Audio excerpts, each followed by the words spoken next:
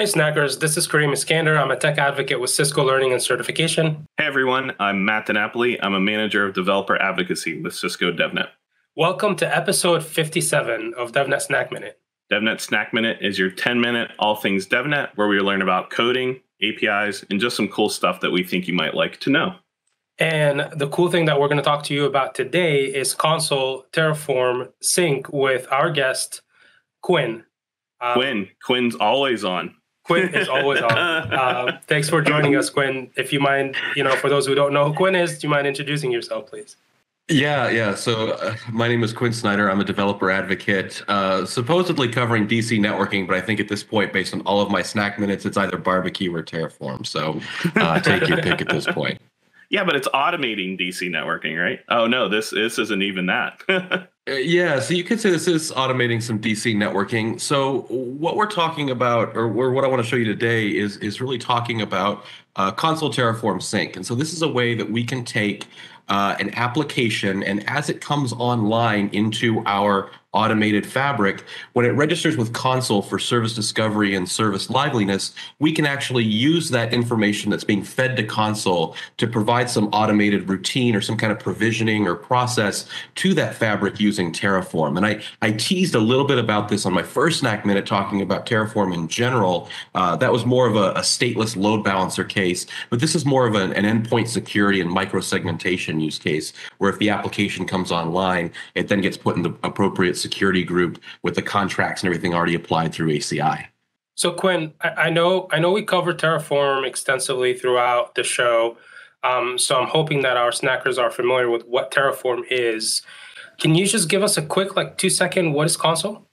Yeah, so Consul, it's evolved a little bit over time, but really, like I said, the two main use cases for it are service discovery and service liveliness. So when we think about an application coming online to this containerized world, how do we make sure that we have the right fully qualified domain names, the right ingress being provided, not necessarily the machinations to make that traffic happen, but how do we even know where the container is, or how do we identify it? So when something comes online, it will register with Consul and provide that DNS-like information for that service. The other capability of Consul is that we can do some service liveliness. So in this case, in the demonstration that I'll do, we have this web server that's being run inside of these containerized applications. Well, we want to make sure, we want to get a kind of a state of the network or the state of the application based on those liveliness checks. So if the web server is not responding, we don't have some kind of TCP probes or something like that that's going on,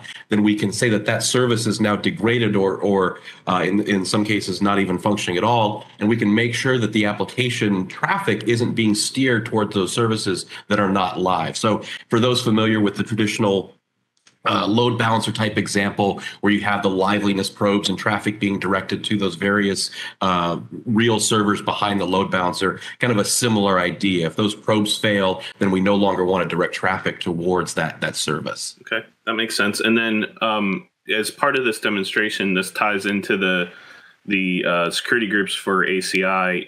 So is Consul helping us sync that is that helping us do our application registry, or is there some other piece of data that's going to ACI through this service?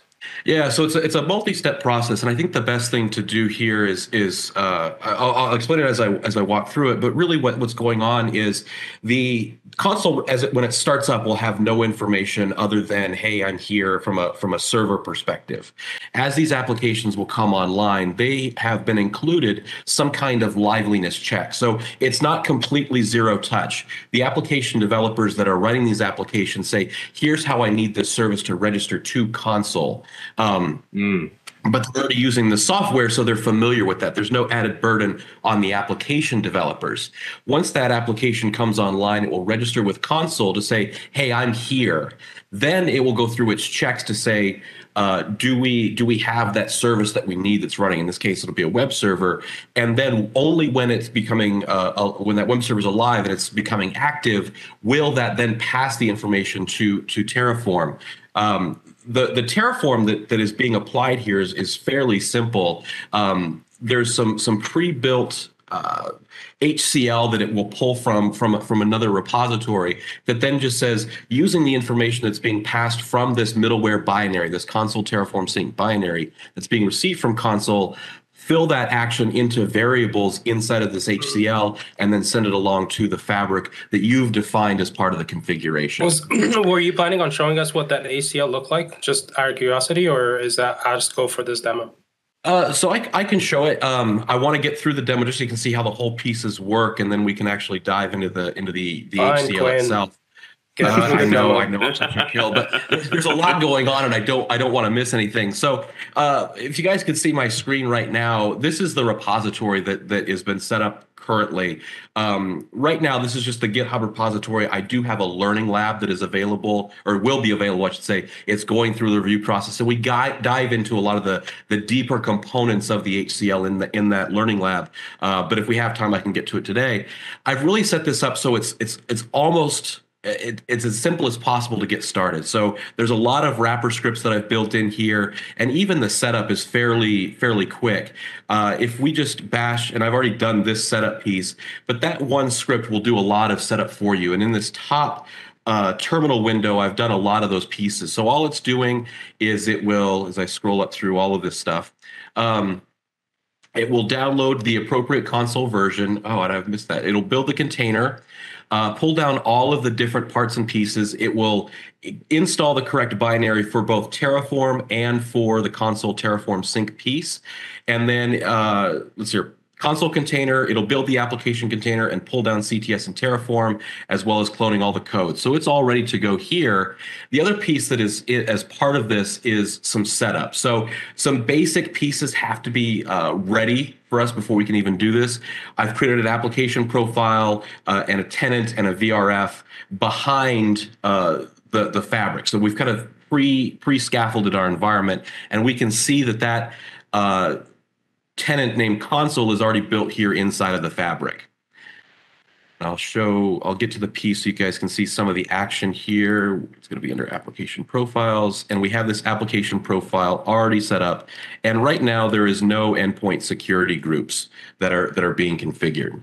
So what I'm going to do first is I'm going to set up the console serve start.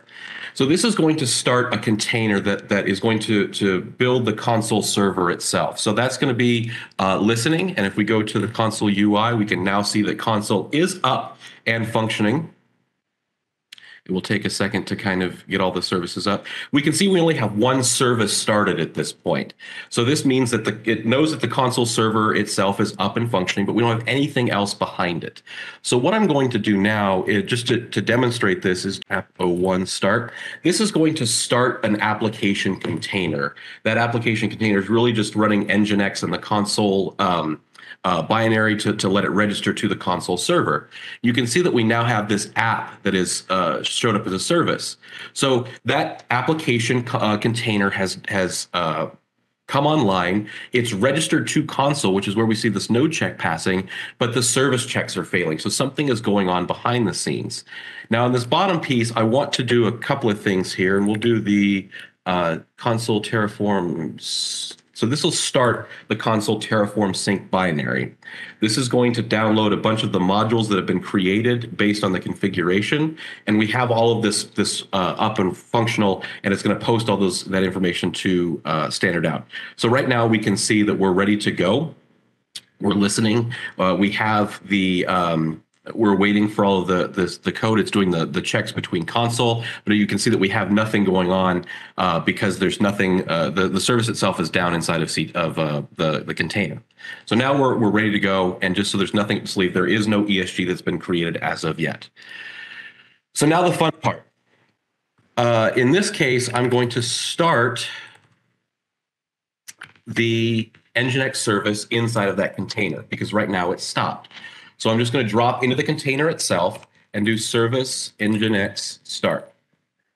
This will now start that service, and we can see that we have that worker process being built. All of a sudden, we see these service checks have now moved to passing. So that application container has now told console, I am now alive. My service is functioning. I can be handling traffic. We saw a bunch of that information being dropped into the Consul-Terraform-Sync binary saying, hey, this app is now up. We're going to provide this configuration. We're going to pass it along to ACI. Now here, we can see that we now have this endpoint security group called CTS App Service, which is what has been created as part of that definition. If we dive deeper into it, we have this IP subnet selector for this 172.17.03, which is that container that we have just instantiated. So it's seeing that we have this app01 instance on this console node 01 container that I've created. Control PQ. So is it, let me understand it straight. Did console say I got a new container up, went to ACI and said, hey, I need an IP address to assign it, and then assigned it to the app? No.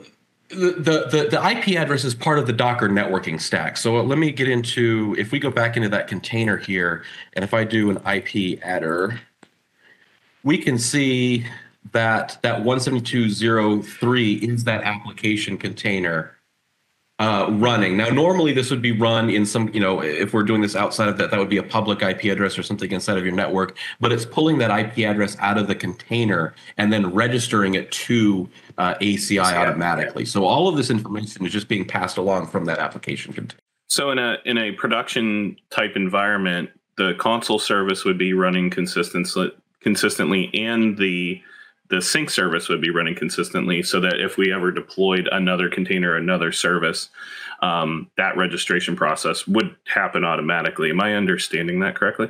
Absolutely. And we can run this with another container. So you can see, let's see, our app02 start. We can see it on this side. So in this case, we're going to start the app02 container, and it's going to be running. We can see that we have some configurations being synced between the two, but we're not seeing that new IP subnet selector.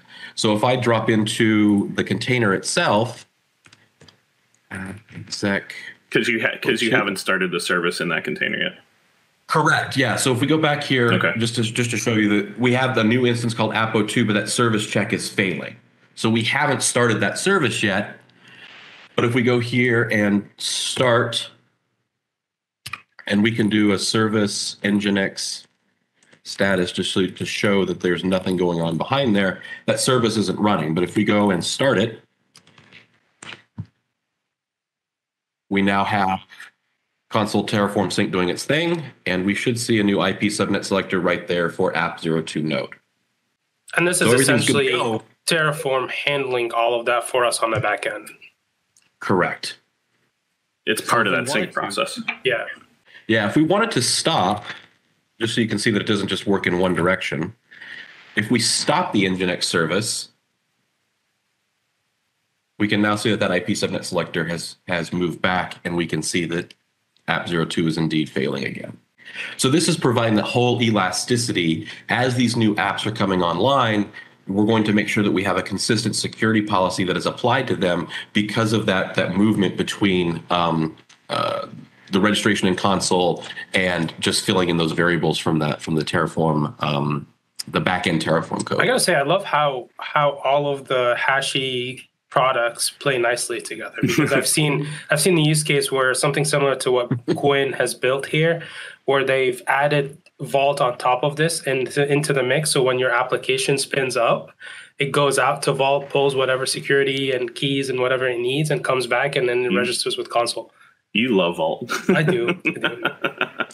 It's Quinn, this is really cool, and I see the applicability here because from an ops perspective, you've provided all of the setup for the whole sync process for console, for the Terraform usage, and also from an application developer perspective, they only have to worry about the things that they would have to worry about for tying into console. They don't have to worry about the ACI portion of this at all. So that's really exciting.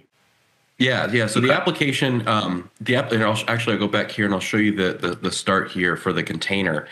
So granted, we're running these inside a Docker container so we can run this out of the sandbox. But all we're doing here is the same stuff that people would do if they're developing that console sync, or the console hook, or that service liveliness, service discovery inside of their application. We're binding it to an interface. We're giving it a name. We're providing some configuration to say, here's where we're going to be dropping this inside of console. So we have this service named app.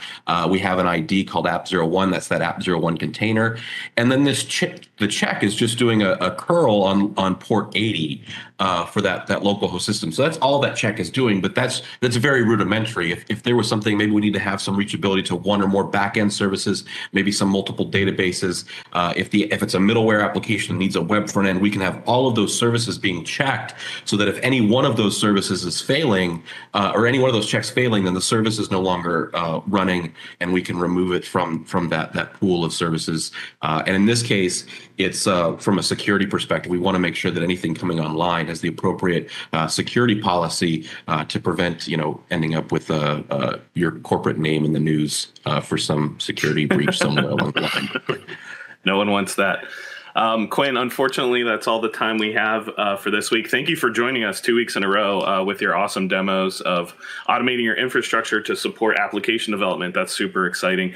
And for everyone who's new to Snack Minutes, I've always wanted to say this: smash that subscribe button. That'll be the last time I say that. From now on, I'll just say click that subscribe button. But thank you guys for joining us for yet another episode of DevNet Snack Minute, and we'll see you next week. Thank you, Snackers.